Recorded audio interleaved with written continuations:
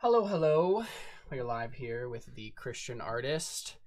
This is the Christian Artist, honoring Christ through creativity. My name is Caleb. My name is Connor. Yo. How's life, Connor? Oh, that's pretty good. That's pretty good. Ta-da. Pretty tired like last time, I think, so should be interesting, but I'm feeling the adrenaline, man. I'm feeling pumped. You're feeling the adrenaline of what exactly? Of the Christian Artist, man. Of I didn't know that talking to the internet. generated its own adrenaline. It does. It does for me, at Okay. least. Let's continue. Anyway. So what are you talking about today, Connor? If anybody's ever heard the quote, "Art disturbs the comfortable and comforts the disturbed," that is what we're going to talk about tonight. This is kind of instilled by a video that my little brother Chase showed me. Our little brother Chase, we're Yeah, related. we're brothers. Yeah. Showed me last night of an older lady at a hospital trying to get people to be more comfortable with their illnesses, and so she invited them all to laugh at each other about their illnesses. And she was like, all right, so I'm gonna say my name and then I'm gonna say my diagnosis and we're gonna laugh. She's like, okay, my name is Gina. Ha ha ha ha ha ha ha ha. Everybody's laughing, and I was diagnosed with Parkinson's disease. Ha ha ha ha ha ha ha. You All aren't right. creeped out yet. Yeah. Yeah, they did some Something other wrong with weird culty things too, but that was the main point of just me thinking, why is this something that people think is okay? And this is quite terrible. And psychologically, if we laugh at our problems, that helps us to cope with them, but I think rather instead it helps us ignore them or lessen the severity of said problems. And I think that kind of mindset can be quite dangerous. Yeah, I think the emphasis should be on can be, because I do think that it definitely can.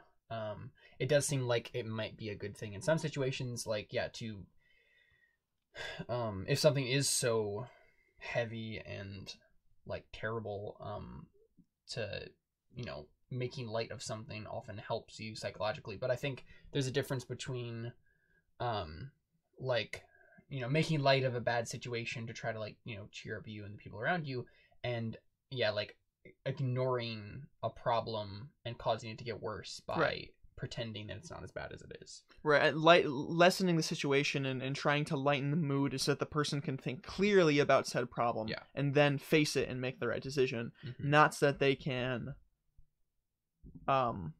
ignore it, run away, Yeah. hide. So I just thought that was really interesting that psychologically that's what people do, and especially in America, I feel like that's the main solution to most problems is to laugh about it and to laugh it off, and, you know, oh, you know, life is still dandy, instead of being like, oh, here's a problem, we should fix it. And I think that just goes along with our emotionally charged world of, if I don't have an emotion to, you know, back me up on this, I'm just gonna feel down, and that can't be good. You know, feeling down and depressed isn't good. And it's like, well, you know, emotions happen for reasons. And just because you don't necessarily like the emotion does not mean that it is not there for a reason, or it's not helpful. So we talked about the whole idea of, like, art changes by the society around it. And we were just looking up some different articles and whatnot, and one of the quotes from don't remember the name. I want to say his last name Fisher. Remember what I just said? Quote I just quoted to you 2 seconds before we went on stream. No, I No? actually Okay. legitimately don't.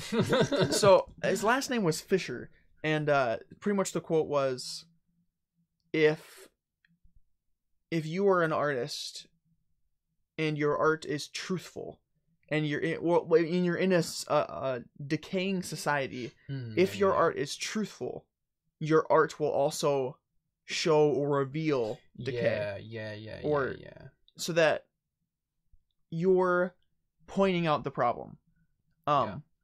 And if art disturbs the comfortable and comforts the disturbed, If a society is in a disturbing time, the artist's job is to comfort the disturbed. And if it's the other way around, 2 weeks ago. Yeah. Yeah. Of just the idea of like, okay, there's a big problem, everybody is immoral, the art is supposed to point that out. That's kind of the point of art. Art is supposed to hurt then. Yeah, and you mentioned the quote, we're talking about all this. Right, I was writing notes. Did you mention that quote already? Art disturbs the comfortable and comforts the disturbed? Well, now you ruined the delivery, but no, I said it like 3 times. All right, I'm just making sure because I was writing notes. Oh, okay. Trying to come up with a few ideas for the topic, but because we didn't really start thinking about what we were going to talk about until like 10 minutes 7 before minutes. it went on. 7 minutes before the stream, we came up with the idea. And then I've been frantically writing down some ideas. But yeah, so like the whole thing we're talking about, is that idea. It's when do we want art to disturb the comfortable, and when do we want our art to comfort the disturbed? And how do you do that effectively? And how do you do those things effectively? And I think it's important to know what kind of time period you're living in. Right, like lots of read things. the news. Read the news. Be aware of like this sort of thing. And then what's interesting though is that I really think that I don't really think that we're really there yet to a really bad season in history right now. Oh, I'd say we are. Really? I don't think so. You don't think so? Nah. When you look around, compare it to if you compare it to any period of darkness in the last 100 years, it's nowhere near as bad. Like World War II or World War One or like the Vietnam War. Okay, we're talking about America? Yeah. Well, that's the culture we're writing. Are you saying that our culture is disturbed or comfortable? No. Yes. Okay. The thing we talked about 2 weeks ago. I think our culture is disturbingly comfortable. Right. Exactly. I'm confused. So what I am saying is that right now we are in a period of laxity and comfort, and where things are pretty dandy. Right. There's not actually that much bad going on. Yeah. In a like economic sense, not necessarily a moral sense, but yeah, in some ways a moral sense, like comparatively. It's the idea of the difference between a time like World War II, where there was like horrible atrocities being committed on a massive scale. We're talking about the world though. We're Americans. No, right. But that's the thing. Like World War II, that's what it was. Like millions of people dying. Right. And Americans, and a lot of them were Americans who were in a war, right? Right. And so that's when, as we talked about 2 weeks ago, that's when, a lot of superhero stuff came out. But it's the idea that, right now we are not in that sort of time period. This current season of art, we don't need, at least from what I'm seeing, and I think you would agree with this, we don't need necessarily a bunch more like comedies and happy-go-lucky feels good sort of art. You can we always need. You always need both. I Christian guess. forms of all art, mm-hmm. But in today's culture, the comedy should be cutting. You know what I mean? Yeah. It should be Hoyd from Stormlight Archive kind of comedy, mm-hmm. where you're still pointing out the flaws of society. It should be satire, and not like slapstick. lighthearted. Yeah. So. And the reason for that is because we live in a time where things are pretty good, and more laxity is happening, right? And it's a time that we have the privilege to think about really hard questions and challenge our culture with them, and our culture is ready to think about those hard things. Yes, right. So, and also, you have to think about it locally, of like. The people I'm around might need some art that's blank, and that's, so we're not saying, you cannot make slapstick comedy anymore until we say so again. Not allowed. We're not, again, this is the thing, like, I'm 22 and you're 19, like, what do we know about this, actually? It's just, like, patterns that we've seen because we've, like, wiser and older people than us have given us advice and thoughts on this in the first place. Like, they're writing excuses people. They're the ones who brought me to the idea of this concept in the first place, where different cultures and their time periods and what's going on in the culture will influence the art that's made. But also just the general patterns that I've seen in our current cultural context. But again, take what we're saying with a grain of salt. But I guess if you're listening to the podcast in the first place, I'm assuming that you have the wisdom to take us with a grain of salt, because you can't listen to this podcast without hearing something you disagreed with. So right. Yeah. So what do you want to touch on first? So first of all, I think dark humor was I think one of the first things we wanted to talk about. Mm-hmm. Of just the whole idea of that video of trying to comfort by, I kind of want to say, belittling the problem. I think that's a good term for it, of what dark humor would be, of not taking the problem seriously in order to feel better. Mm-hmm. When is that okay, and why, and in what context? Yeah, so this does remind me of another episode of Writing Excuses, and again, I know I've suggested the podcast before, but seriously, like, if you're interested in writing at all, go listen to that podcast. So good. But one of the things they were talking about, they did an episode on mental illness, or not, disabilities just in general. Right. And like writing characters with disabilities. And they were interviewing someone, a writer who was blind. And basically like picking their brain, like, what is it like to be blind? And like, how can we like write better characters that are blind? That's actually, I listened to that podcast, and that's what gave me the idea to write, Spend a Winter in Hell in the first place, because I was like, oh, I know things about blind people now. I should write about a blind character. But it was the idea that one of the things that she mentioned during the podcast that I thought was really interesting is that she mentioned just how many jokes she and her family make about being blind, about blindness. And Dan Wells, who's one of the co-hosts of the podcast, he mentioned that his mother has dementia. And he said it was the same way, like constantly. The family situation was all about making fun of dementia. And it's not because it was like they were being horrible about it. Mm-hmm. It was because that was their life. And you make jokes about your life, right? Like something that's normal for you, that's just something that happens. You make jokes about it. And especially bad things that happen, when you have problems that arise in your life, you make jokes about them. That's what we as a natural human response do to lighten the load of the problem.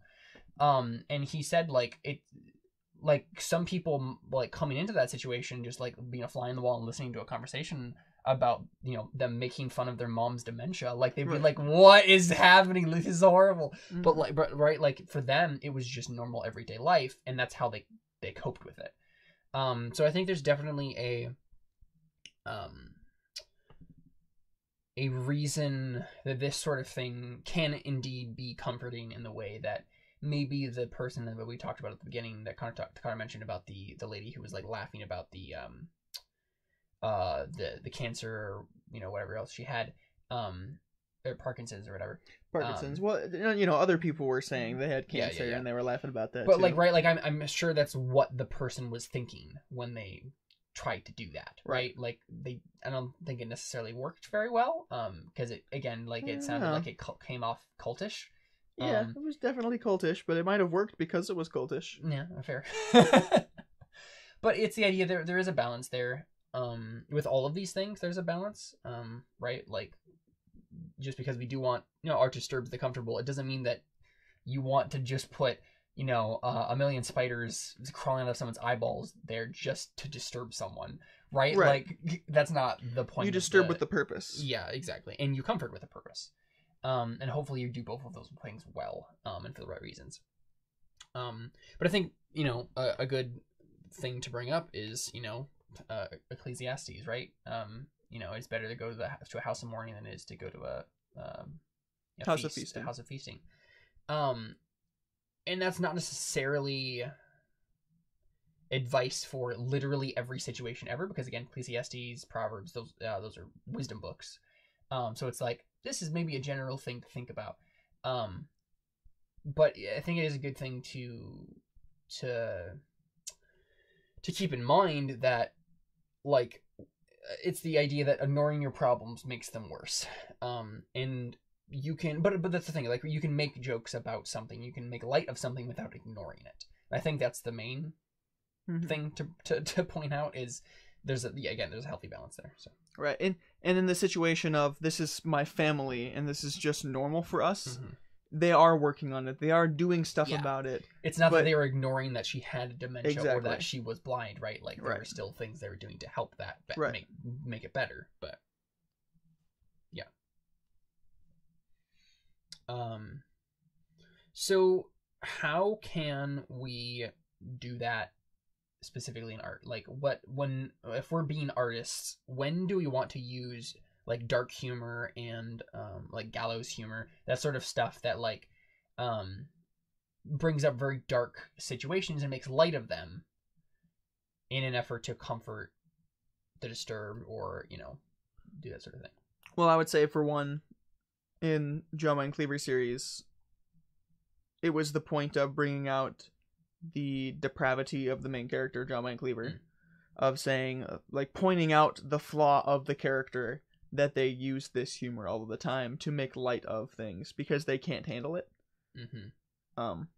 So you know, obviously it can be something of a character of you're showing this character that they have a problem with taking things seriously because they just can't deal. That was Joma and Cleaver to a T. So that's actually an example of comfort or disturbing the comfortable, right? Like where you find yourself laughing along with John from I'm Not a Serial Killer books, and then you realize the moment after you've laughed that you really shouldn't have laughed at that because wow, that was actually like super dark, and normal people don't think like that. And that's because, you know, the whole book is from the whole series is from the viewpoint of a sociopath and a teenage sociopath, right? And that's not a person you want to be like, right?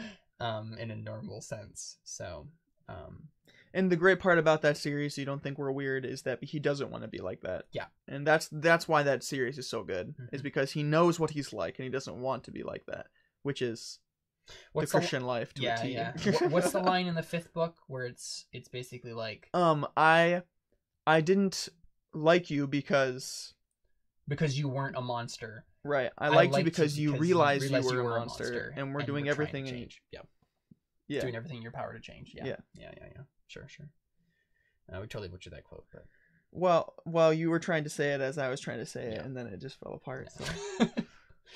So. But yeah, so that's a whole thing there. But that would be one example. I mean, I would say,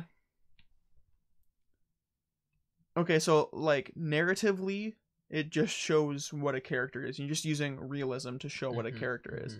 But what about for the sole purpose of I want to use dark humor as a theme, not specifically for the reason of this character, it fits this character, but I want to use dark humor. Where's the morality to that?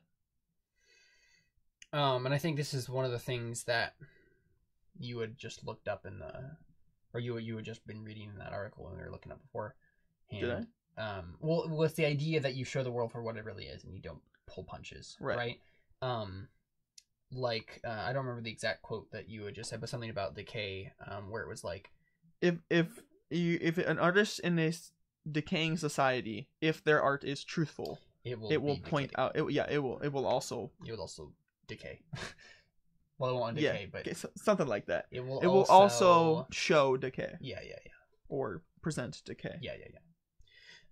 And it's the idea that like dark humor is a thing that exists in everyday life. It's a natural human response to trauma and to bad things, and so like, though, yeah, you know, there's always a balance there. You don't want to make too light of a thing that if you don't want to go that direction and you want to I don't really know where I was gonna go with that sentence. Couldn't tell you. Me. Couldn't tell you. Okay, so I mean, let's just think about it in the sense of what is the purpose of dark humor besides the fact to show a character their depravity? To lighten the load of a dark thing that happened in the book for the reader. So the reader doesn't take it so hard? Yeah. So the reader can continue the book without throwing up? Yeah. Yeah, that makes sense. right? And because as we talked about before, that's exactly what stories do. Is they're like a simulation for life, Right. and so in a normal situation, that would be someone's response anyway. Naturally, Yeah, is to make a joke about it. It would be interesting of just responses for characters in books of if that is training somebody, if you are making your characters make correct decisions in subtle ways, such as how to respond to trauma, that might be very interesting. I always think of like, you watch a TV show and like people who just stand there and watch, and you always yell at them and they're like, "Why are you in shock? Stop it, you idiot!" And of people who then are in shock and snap out of it and do something about the situation. That might be interesting. Of just like all the like the cop shows and doctor shows of like they responded immediately and saved this person's life. That's always interesting. Of just like you're training people's minds to remember that this would be really stupid to stand here and gawk. Yeah. Interstellar would be a classic example of that. Remember that? When did that? Oh, when they were on the water wave. planet, and the guy's just like, "Oh, look at that!" And he just dies. I mean, but again, that's a natural human response. Yeah, no, it is, and that's why. But that's what stories do, right? Exactly. They train you to respond. It's a simulation for stressful situations that you can be trained to respond better when this stressful situation happens to you in real life. There was something that you said that I wanted to touch on. You were talking about, So there's a quote that Howard Taylor says. He's one of the people on Writing Excuses, where he's a humorist. Like he writes a funny comic for a living, and so he talks about humor a lot. One of the things he said is like most humor, we laugh because the only other response would be to cry or like scream. That's most humor, right? Where you make the joke and it's not the act of making the joke. It's not in the act of making the joke you have the choice to make a joke or cry. It's after the joke has been made. In a lot of situations, like with this sort of dark humor, like you have the choice whether or not to laugh at the dark joke or just cry because wow, that was actually like a horrible situation and I don't want to be a part of this. But like we laugh because again, it's a more comfortable thing, psychologically comforting thing to do. And I think that's kind of a bad thing sometimes because then it forces people to not be truthful. I'm just thinking of like people sometimes to not be empathetic. Right. Like if we make light of a bad thing enough, this is why like rape jokes are not okay. Right. This is why like jokes about those sorts of hard situations where like moral evil is happening are just generally frowned upon, and you probably shouldn't be going along with them because they train your brain to laugh at something that you should have empathy for instead. That you should cry about. Exactly. Yeah. And so it's one of those things you have to be very careful not to, not necessarily not to do something, because again, like this is just general advice and you have to make your own choices with the art that you make, but be very aware of the sort of consequences that can come from your humor, right? Yeah. And I mean, from anything you write, but like, or I say write because I'm totally in story brain right now because I'm writing a whole bunch. But any form of art, right? Like music and whatnot. the two art forms, writing and music. Yeah, the two. Yeah. This is why we need Carly on the podcast, right? Because we don't know about other art forms. What do we know? Okay. Well, she draws and stuff. So. Oh, that's true. That's the one art form that is like always neglected on this show because we don't draw. Because we neglect it. We neglect it. And we don't do any visual art stuff. No. Well, I mean film, but anyway. But it's a thing to keep in mind. You have to be aware of the type of what your humor is, what you want your humor to accomplish, and what could possibly be a consequence for using for saying something specifically. Just be very aware. One piece of general advice that has always helped me is everything should have a reason in art. Like nothing should just be like fat right? Like it shouldn't just be like empty, like, oh, I guess I'll throw this in because it needs more words, or I need another verse, right? Like something should be in a piece of art because it needs to be in the piece of art, and if it doesn't, then it should go.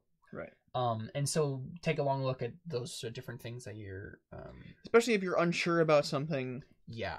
Of like, ooh, should I say this? If you have to ask that question, the answer is probably no. Yeah. So yeah. So cool. Another thing that we wanted to talk about, another point that I kind of have written down here is a quote from The Way of Kings by Brandon Sanderson, one of my favorite quotes. It says, the purpose of a storyteller is not to tell you how to think, but to give you questions to think upon. It's like a storyteller character that says that after he tells a story in the book, and that's one of my favorite quotes because it talks about art in one of the best, and it brings out the best thing, almost the best thing about art is that good art, at least, is that good art does not shove your face into a point and make you be like, see, isn't this right? Isn't this correct? It's not a railroad plot so that you can prove your point. It's a real story in which it presents you the question, maybe you should think about this because of your life. Those are the kind of stories. It should be convicting when it needs to be convicting, but it should never be unrealistically convicting to the sense where you're being told what to think rather than suggesting to the person, maybe this is right. Or maybe this is wrong. And giving evidence for why something is right through the actions of characters, through the consequences of the characters face, stuff like that. A terrible example of this would be God's Not Dead. The movie. Of telling people that atheism is wrong without realistic characters giving their points, or without very good points in general. And then having a dramatic emotional response, and that's why this is correct. And it's an unrealistic plot in which you're forced to think something, which then makes you not want to think that way. The characters are straw men. All of them are in that. Almost all of them are in that. Except for that one Muslim girl. Except for the one Muslim girl. She's pretty cool. But like all of the characters are just archetypes that exists solely to make a point about the evangelical Christianity. No, American Christianity. Exactly. Makes a point about. Is that what evangelical means? Evangelical Christianity is like the American Christian culture is what I'm referring to. Yeah. Are you sure? I'm sure it's not just the Christianity in which people evangelize. It should be. But it's not. Well, you learn something new every day. Yeah. That's what it's the marketing term. That's what people use. Okay. So evangelical Christian is like not Lutherans, not like fundamentalist. I'm probably butchering this definition, but obviously not Catholics. But it's like a specific demographic, like for marketing purposes and like for marketing purposes, demographic purposes. Yeah, it's not helpful to talk when we talk about Christianity. But anyway, so welcome to America. Right, and so each of those characters are strawmen. They exist primarily to prop up a point, and that, like, the whole movie of God's Not Dead. While I don't even agree with the point that they were trying to make, really. But even if I did, the story that they told was not the right way to wasn't the right way to present that point. If that was the point they wanted to make, it would have been better as a 5-minute video with someone just standing in front of the camera just explaining something, like an argument. Right? Like, they didn't have to wrap a whole story around that because it wasn't worth it. Like, there wasn't enough there anyway. Like, it was literally just, guys, God is not dead. Right? Like, that was the whole thing. Right. It was just like, God is still alive and you can't convince me that God is dead. Exactly. And I have the religious right to believe that God is not dead. And they could have gotten that point across by just saying those sentences. And a guy in front of a black background just saying it to the camera. Or a white background, or a blue background, or a yellow background. Any color. I wouldn't recommend that one. That seems a little garish. Ooh.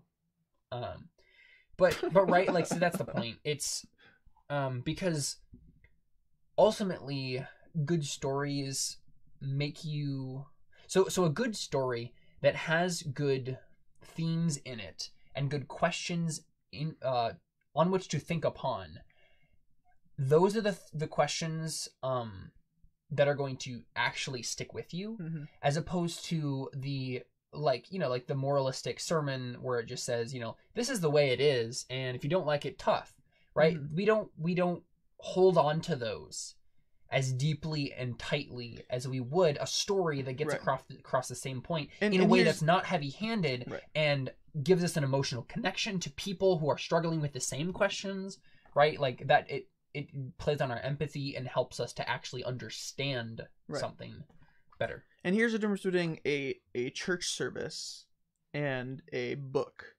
Okay, in a church service, you're speaking on the authority of God and saying this is right because God says it is right, and you're talking to Christians. Yeah. When you write a book, you don't know who's going to pick it up. So you have to be careful of not to assume the mindset of your readers, lest you lose their interest, lest you lose your point. If you're trying to write a good story in the same way that Jesus told parables, you're telling a story in which somebody has to think, not thinks about, but has to think about said thing in a certain viewpoint, but not telling them what to think about said viewpoint in a way that's railroaded. Yeah. Because if you're telling a story, you do not have the right, you like, especially if in an abstract way, you don't have the right to tell that person how to live their life because you don't know who they are, and you shouldn't try to tell them how to live their life because you don't know who they are. And so you can't effectively talk to somebody about a problem. Okay, I don't know if I told you this or not yet, but with the question that we sent into what podcast got answered. Yeah, I'll watch your Snapchat. Okay, all right, yeah. So one of the things that they ended up saying, okay, well, I probably should explain to the listeners. So we friends of ours got married, and for the longest time, still haven't done it. No, we still haven't done it yet. But for the longest time, we were like, we should get them a journal Bible where they can write down like little snippets after they read a certain passage and then leave it for their spouse. And then the spouse, when they pick up their Bible, if they're reading through the same book or whatever, can be like, oh, this is what my spouse learned today, kind of a thing. And it's just, I thought it would just be a great idea. And we both agreed that when we get married, you know, we'll give that to each other. When we get married to separate people. Right. Thank you for that specification. So now I lost my train of thought. Yeah, so we asked them the question of what Bible should we get them? And they were talking about that, and they were like, well, I mean, we can't tell you what Bible to get because we don't know who your friends are. And they said, okay, we've like, these are the translations that we recommend because, you know, they're scripture and not distortions. And then, and so they can say that of, hey, this is obviously right, this is obviously wrong, but we don't know who your friends are. So, you know, here's some suggestions. If your friend is this, do this. If your friend is that, do that. That's the same way that stories are written because you don't know who the person is. You're suggesting things in a way that will get their attention and persuade them to change. Yeah, that's actually a really good analogy because, like, I mean, that is what picking a Bible translation is like, right? Like, ultimately, whenever you have a question about like what a specific word means and like where it's coming from, you should go to the original languages and like figure out exactly what it's talking about. But when you're just doing your regular reading of scripture, right, like that is there are different translations that work better for your mind than another person. Like for me, the ESV is like perfect because that is my brain is on that wavelength. It has the right amount of like a dynamism to it that like captures my imagination, but it's also clear and concise. And like, you know, the NASB, for example, is has less dynamism, has less like imagination to it. It's more of a direct literal translation, which doesn't help me read it better, right? It might help with cross-referencing translations and stuff like that will help me understand a specific passage better if there's some like confusion. But when I'm just doing regular reading, like ESV is all the way what my brain wants. Right. So. And then you get to something where it's like the Message Bible, where it's not scripture. Somebody has taken it and distorted it so that people can understand it better, and in the process has destroyed its original meaning. Yeah, I mean, so... And so there are parts... There are Bible translations that are simply bad, and you shouldn't use them. So you could say, like, the Prince of Egypt, for example, is the ESV, and God's Not Dead is the Message Bible. Holy cow. I mean, that's what it is, though. Passion of the Christ is obviously NASB then. NASB, not NASB. Yeah, I can see that, yeah. NASB. Yeah. I mean, I think it... Oof. See, that's the thing, though. There are a few things in Passion of the Christ that are just a little weird. Oh, that's true. So I feel like it needs to be but like... they're all for a specific scriptural reason. They're just not necessarily 100% true. They're just like interesting right, so points. I'm trying to think of what would be a better... Right. No, I got nothing for that. Yeah, I don't know. This analogy is probably going too far. Yeah. But right, like that's the and another thing to point out about this whole topic too is that that's the way Jesus told stories. Right. When you look at a parable, did Jesus ever say when he was telling the story, like obviously he explained it to his disciples later, like this is what the story meant, but like that's what a storyteller does anyway half the time, to like if he was having a conversation with his friends about the book that he just wrote, like, or somebody who read it and wanted to know, right, and you'd be like, exactly. oh yeah, this is kind of what I was thinking when I wrote it and what my thoughts were, like that's what Jesus did. But when he told the story, it was a story, and it had questions upon which to think, but he didn't come right out and say, this is what this means, and if you don't follow it, if you don't follow my teaching like this way, then you're just all going to hell. Like that's not the way that he captured people's imaginations with the way that he told stories, and also told stories in such a way that if you didn't understand scripture well enough and weren't really truly seeking after Christ, you wouldn't get it, because there were deeper spiritual things happening. And obviously we don't necessarily do that, in the same, straight way of Jesus, because we're not God and we don't maybe have the finely tuned ability to tell a perfect story that only believers will understand and non-believers won't, right? Even though that's what Jesus did, but we can still take like the general concept of make a story that has underlying themes that are really important and really Christ-centered when you get down to them, but make it so that only the people who are truly seeking after Christ will find those things there. Yeah. And the people who don't will sense something there, and maybe it will, the Holy Spirit will do something in their hearts, but they won't really get it.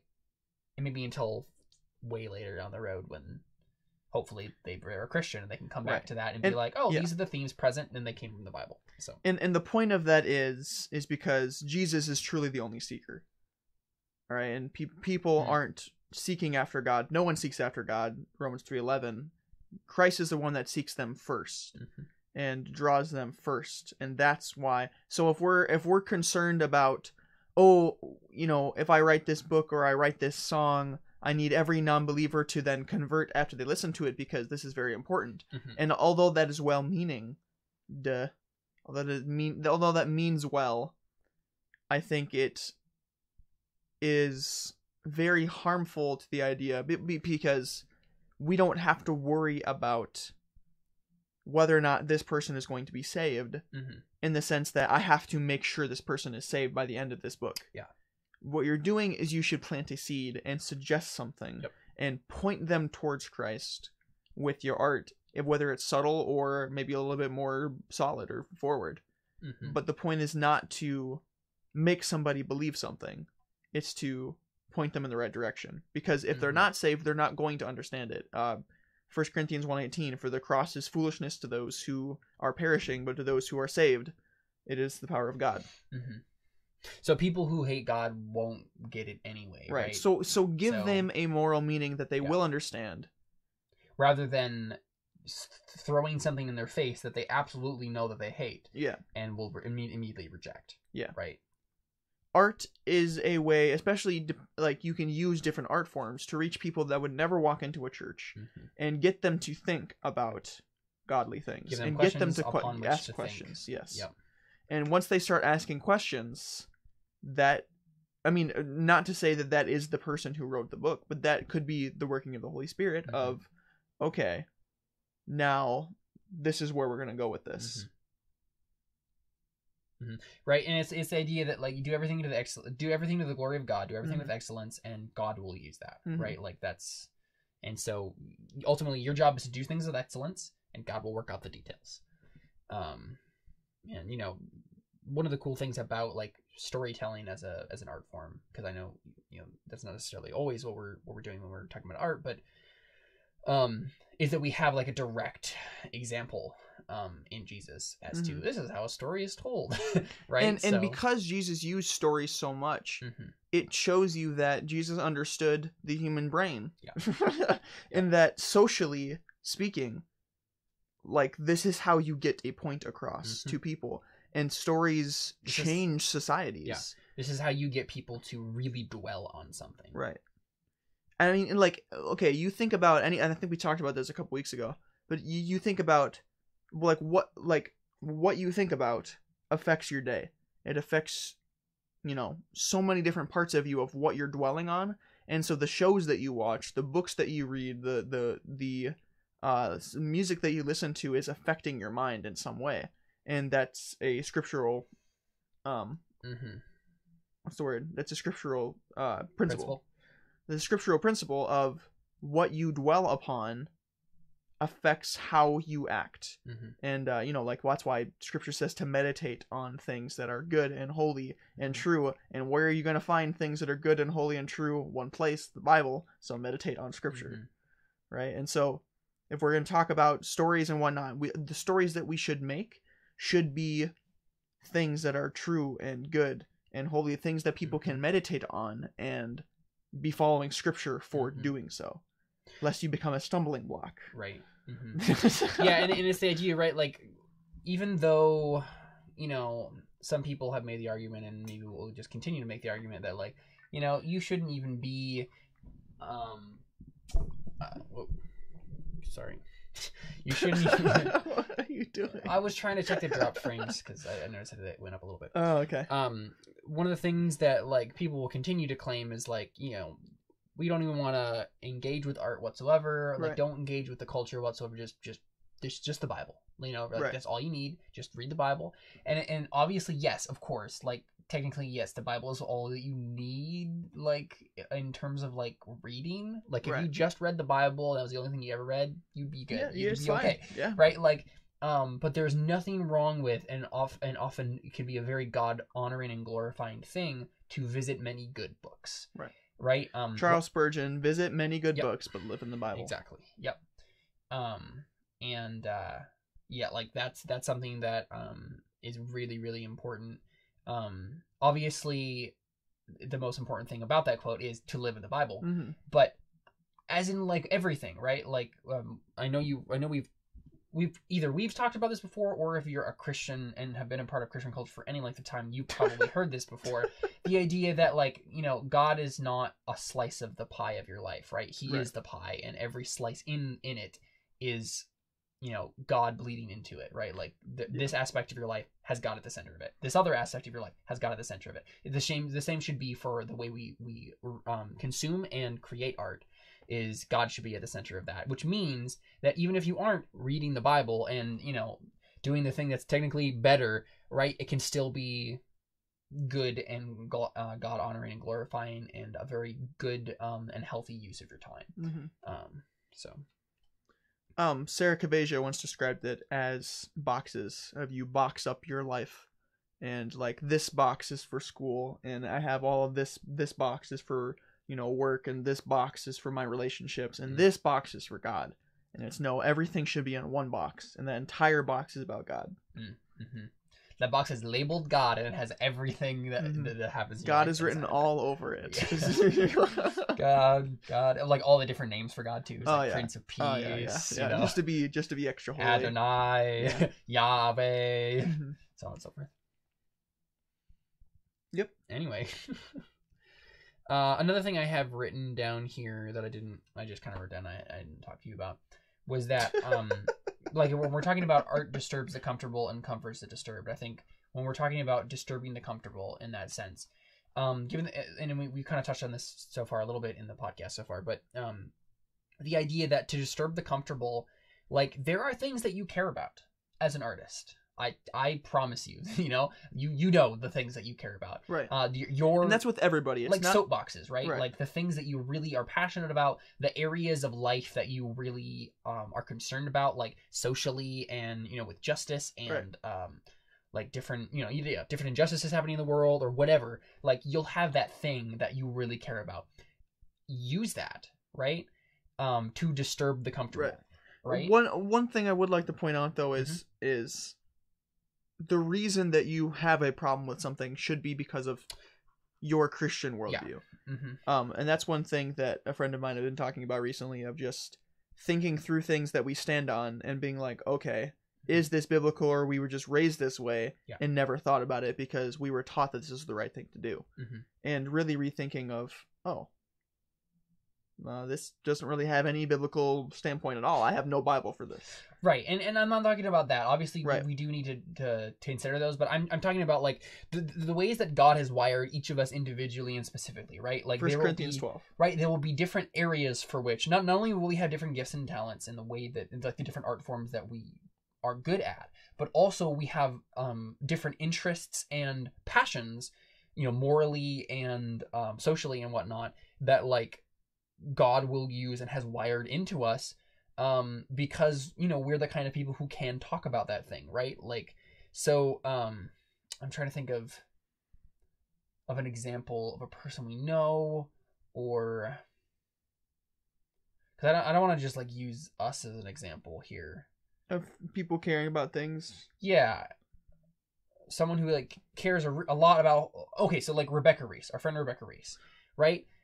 She her sister is deaf, and for the longest time she's been super passionate about reaching deaf culture, and that is the thing. Like she's not super involved in like art forms necessarily, except for if you count making awesome cupcakes.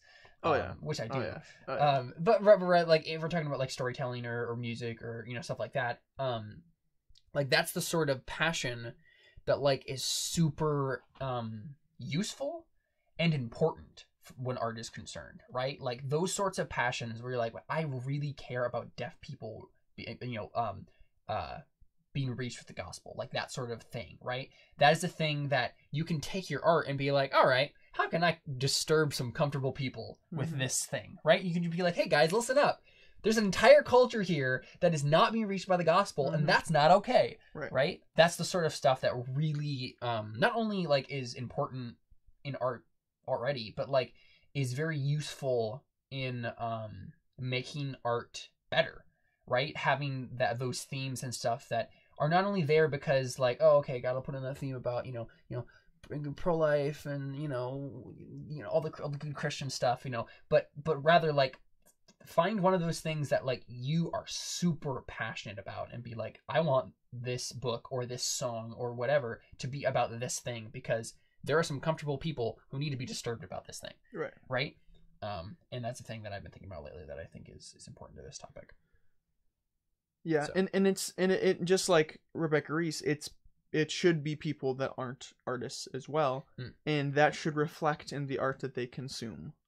I'm looking for art that will prove this point or tell this point in an interesting way so that I can share it with people. Yeah, and help me, or even just solidify my mind in it. You ever like been thinking? This happens to me all of the time. Where like I think about something, and like. Or I'm convicted about something, and I'm like, okay, all right, I need to make this change. No, you're not. Well, kidding. And then like I hear a sermon on it, and it's like, oh, okay, this just affirmed everything I was just thinking. Or like even especially like when there are like sermons about a different topic, but then they mention the verse that I've been thinking about a lot, and they just hit it on the head exactly how I had been thinking about it, and it's like, oh yeah. That guy right there, and it's the same thing with like, I'm super passionate about seeing the deaf.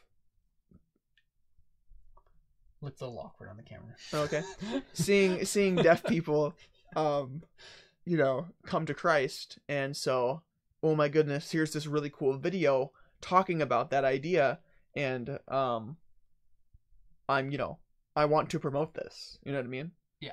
So. Mm-hmm. And again, it's important not to make even if you do start with that as like the first point of like, I want to make a story about deaf people, right? And like how we can reach the whatever. Make sure that, again, at the end of the day, you are not just preaching a sermon, right? Because that's not what art is. Yeah, that's just what a sermon is. Right, that's what a sermon is. Exactly. And if you want to do that, then just preach a sermon. Like, that's fine, right.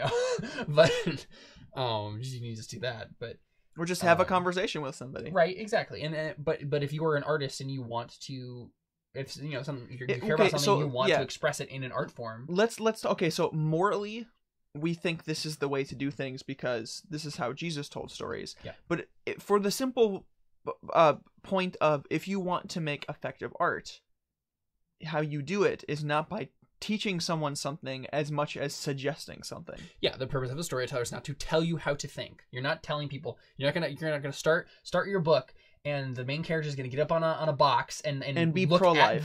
look at the camera, right, and say, "Hey guys, killing babies is wrong." Right. And here's why. Right. Like, that's not a story. That's a monologue, and it's not even a very good monologue. Right. And that, well, how do you know? We didn't even hear her monologue.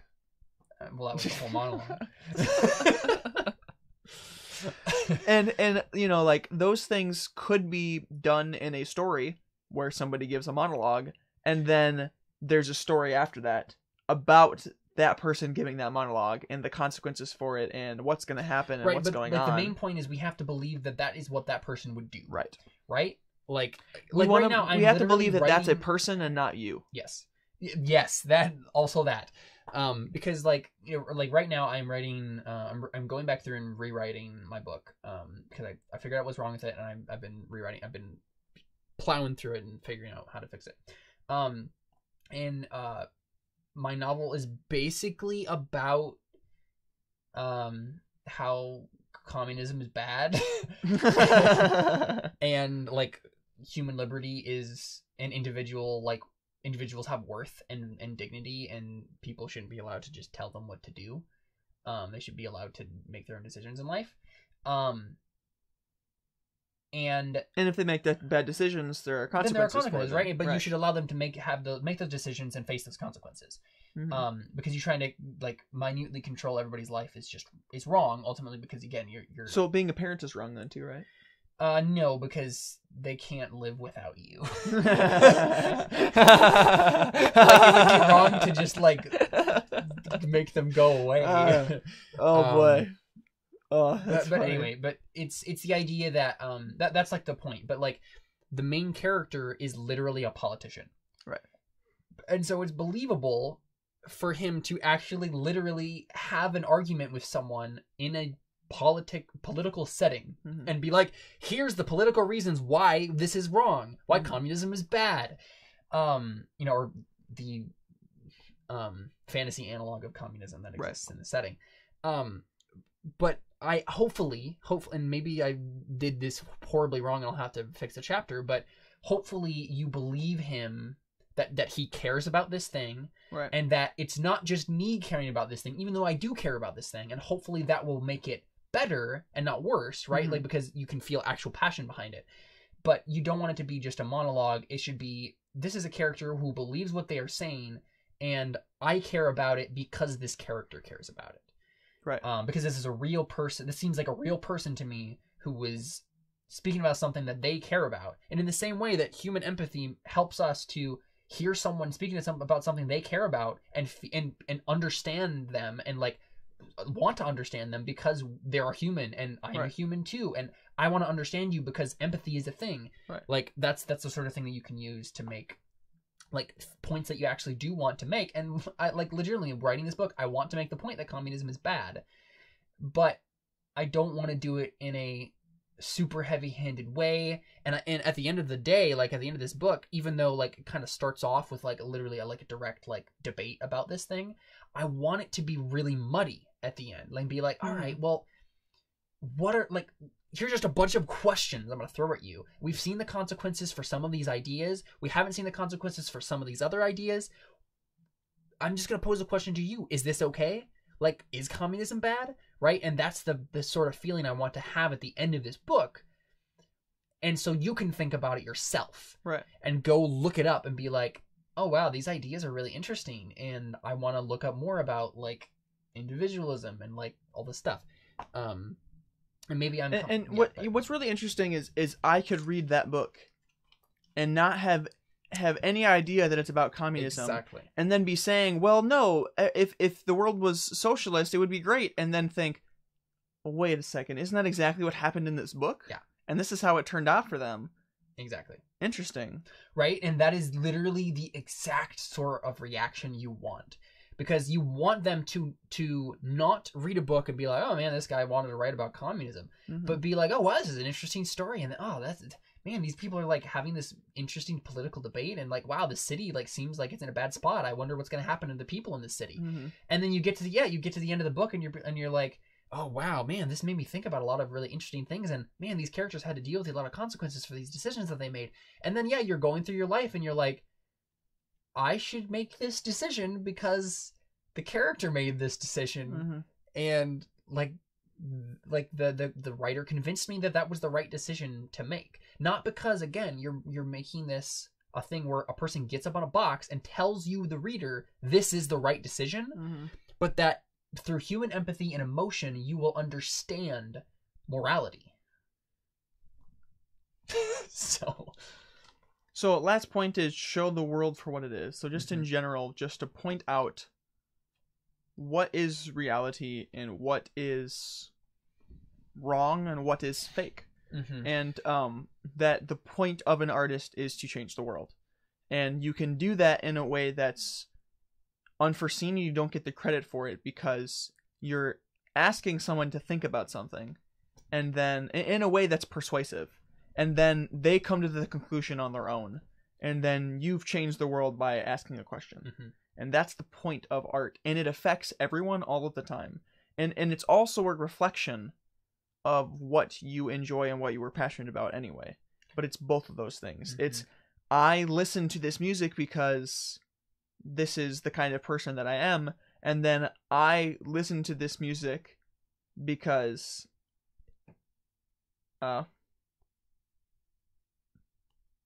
what's the word? I guess most people don't listen to music because they want it to change them. I don't think anybody does. But do you listen to that? Yeah, I do. And yeah, I listen to music because I want it to change me. Interesting.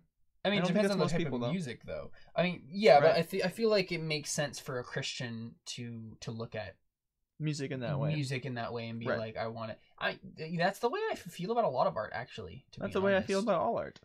Yeah. That's the Christian way to think about art. Yeah. Is I want it to change me in a good Mhm. way. And I want it to teach me the result of bad decisions. Yep.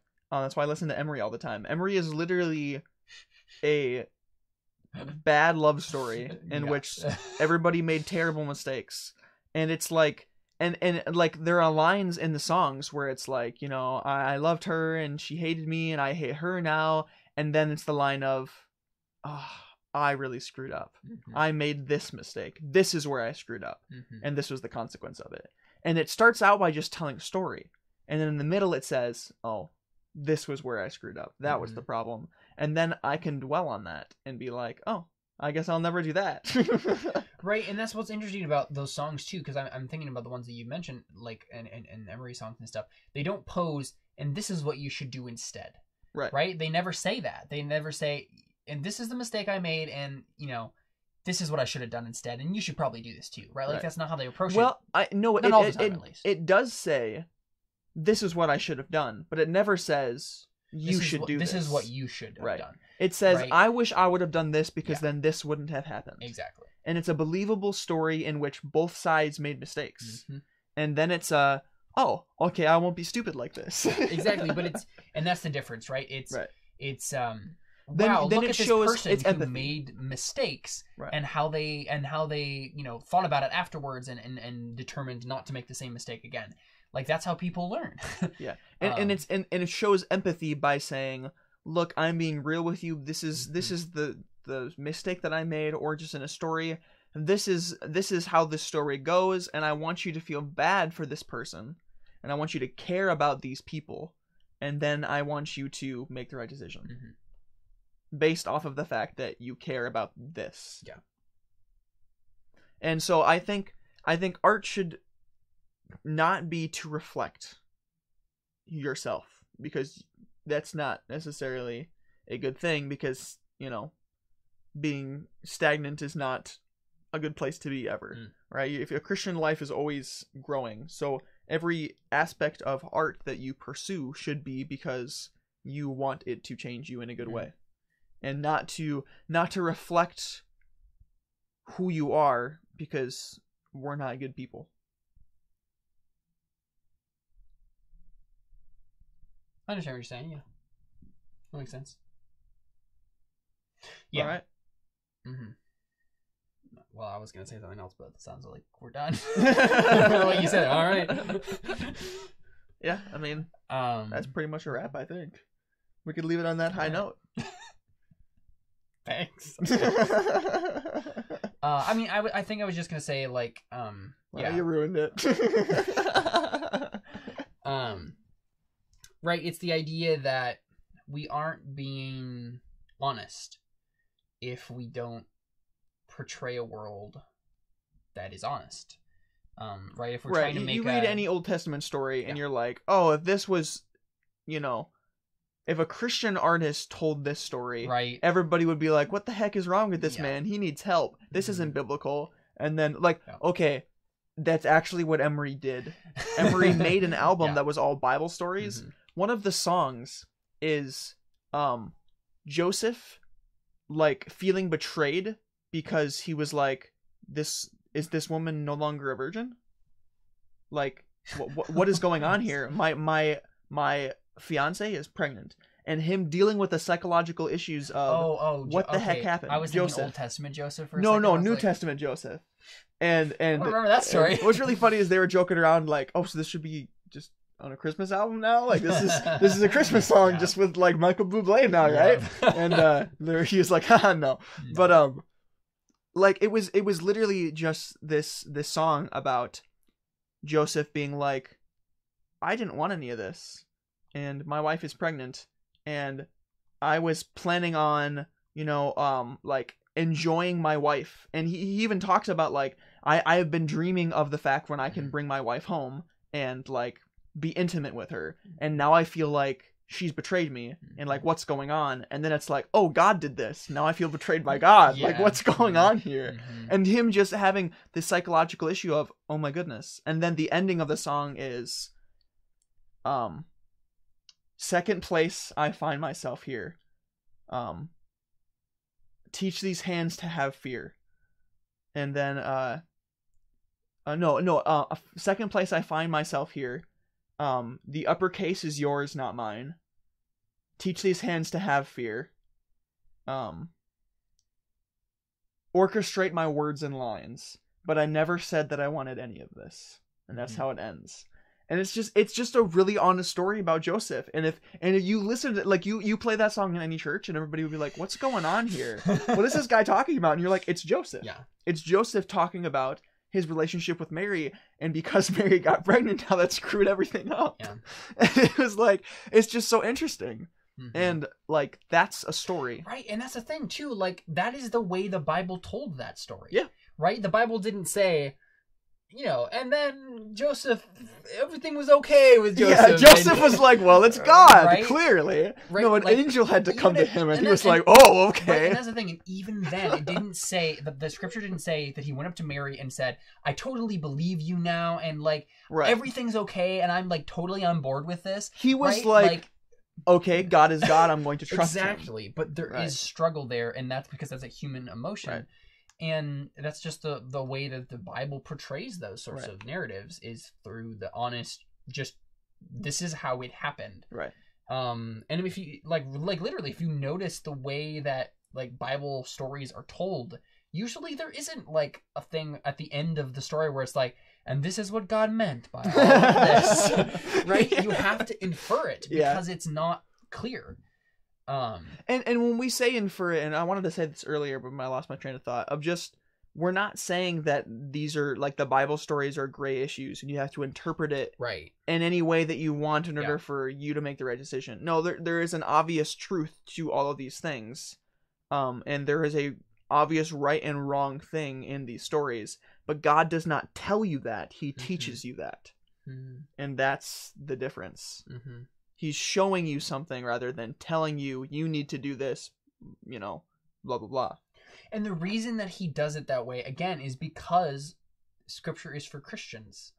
Right? And the Christians will get that because because scripture is written in such a way that Christians will look at it and they will understand it. You think of all the Old Testament stories where God killed everybody. And no, like, seriously, I was just last night we were doing the we did like a little like, what's it called? Like the thing we like grouped up and asked questions about Dad's lesson after youth group. Discussion group? Yeah, discussion. Yeah. We just had a little discussion or whatever where, you know, we were just writing down questions or whatever. And one of the very first things that came up was where he was talking about like old Israel and stuff like that, and how they would always like reject God, and then God would rescue them, and then they would reject God again, and then and there's just this vicious cycle. And we were talking about that, and Chandler was just like, he like opened up the earth and ate people, and I was like, yes, God did that. And you know, you talk about that to any unbeliever and they're like, what kind of God do you worship? And it's like, well, no, you don't get it. God is good because these people are evil. And it's just like, right. And that's the thing, like, as someone is drawn to Christ, like, the Holy Spirit helps them to understand these things and to get what is meant by these narratives, and like understand the spiritual meaning behind the things, like the people who listened to Jesus' parables did not get, and had to, you know, even the disciples had to have it explained to them, because they weren't probably still like ready 100% to really follow Christ. They were still learning as well. So right, yeah. I mean, cool. so I think that was the final end to our discussion. Yeah, last thing, like, I just wanted to point back to that quote you said. No, because the line that you said earlier. Ruin it. No, the line. Now you're ruining it. The line that you said earlier, I think, is just a good thing to call back to, where it was, you said you should desire to change the world by asking a question. Something like that, and I can't remember. We'll just say that's what I said. But it was super cool. So. You should desire to change the world by asking a question. And we'll just do it like that, and we'll post it on Facebook, make a cool like picture of me dancing, right? Yeah, and it'll go viral. Like all the like desiring God quotes that they post. Right, and we'll put sunglasses and a gangster hat on me and hashtag Thug Life It. No. You should desire to change the world by asking a question. Dun, dun, dun, dun. That's John Cena. Dun, dun, dun. That's what I meant. Isn't that Thug Life? Isn't that always what it plays with Thug Life? No, I'm kidding. I know. What usually plays with Thug Life isn't that okay? Anyway, that's it here. Thanks, Carly. Carly said that she'd share that meme. I actually would you share it with hashtag Thug Life? Yeah, I actually made a meme a while back of Pastor Jeff with the sunglasses where it said "deal with it." I couldn't remember. It was a long time ago. He said something in Romans or whatever. It was Romans 9. Oh, was it? It was Romans 9. It was. You know, God saves people. Deal with it. Yeah. You know. God. You know, God is responsible for our salvation. Otherwise, no one would be saved. Like, right. Like you better be thanking God for that, because otherwise, no one would be saved. Right. Yeah. Because I remember Jesse Knopp like saying like, "Oh man, and we need to get a Thug Life version." Of that. I was like, "I'm on it." Yeah, it's a good time. Yeah. See just again, memes are an art form. Yeah. And that's exactly what he was doing. He wasn't. He was asking a question, right? Do you like Pastor Jeff? No. Okay. Anyway, see, I'm pointing out the flaw by asking questions in our little speech here. I see this is an art form. I'm practicing what we're just preaching, and therefore proving wrong what we are preaching. Isn't that interesting? You can find us on Twitter at Christ_art_show, at Facebook at facebook.com/ChristianArtistShow, and at our website at ChristianArtistShow.com. Again, We do this every Monday. Well, mostly every Monday. 8 p.m. Central Standard Time. It's a good place to be. We talk about art. We talk about Christianity. We talk about the intersection of Christianity and art. And wait a second. Yeah, what? December 25th is a Monday, isn't it? Mm-hmm. Do you think are we gonna do Christian artist on Christmas? Yeah. Should we do that? Yeah. Oh, okay. What else we have better to do on Christmas? Spend time with our family? Fair. That's what the rest of the day is for. I'm kidding. And that's true, but the day will be basically over by then. Yeah. So. Yeah, we'll figure it out. So, yeah, well, we are not entirely sure about what exactly is going to be the lineup for the next several weeks in December here, because we don't really think about it until the day of usually. But yeah. But I think next week we're gonna try to go through a poem written by our good friend and fan Carly Pinch, and she did a spoken word poem which was like literally super epic. Yeah, and hopefully we read it, and we were unsure because it was poetry, and we've never. You were unsure. Oh yeah, I was unsure because I never really. You were unsure about doing it on the Christian artist, you mean? Because it was poetry, and we've never really. It's true. We never really talked about poetry. Anything of poetry. Well, again, like songwriting is poetry. Like that's right. That is anyway. Yeah. But So and then we read it, and we're just like, wow, this is like literally awesome. But yeah, I was quite amazed. We're gonna Carly. see if we can get Carly on the podcast. We haven't actually done any guest stuff with this yet, and I still have to figure that out. Right. It might work better if we just do like be in separate rooms, because the big thing is like being able to hear. Right. Because we'd have to have. We could just have 2 pairs of headphones. I guess we could. Yeah. It probably wouldn't be that difficult, but yeah, I think we'll figure it out. So that should maybe be happening next week. Yeah. Also, Carly, you're still allowed to say no, even though we just talked about this in the podcast. That's true. Yeah, that's she can always. You could also say no. That's okay. Bail out. That's totally fine. Totally cool with us. Yep, not a problem. We'll just talk about your awesome poem anyway, I guess. Right. Because you wanted us to. Right. So. But yeah. So other than that, I think we're gonna get back to normal Friday. Friday Burning Wheel, which should be fun. But other than that, not much going on. I've been having problems with the microphones and stuff. Like even right now, I've had to put like this weird filter on the microphone so that it doesn't pick up the crazy amount of static that is like coming through for some random reason, and I don't know why. I don't hear it. Of course you don't.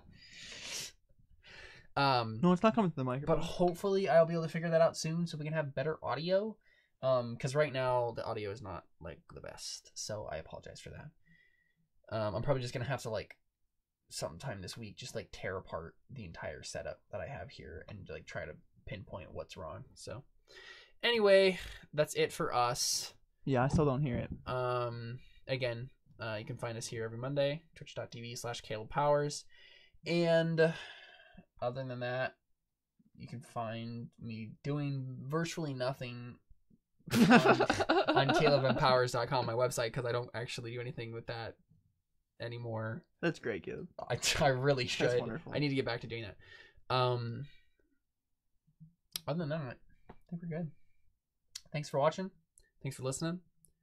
This will be out Thursday, normal time for the audio version. And I think that is it. Goodbye.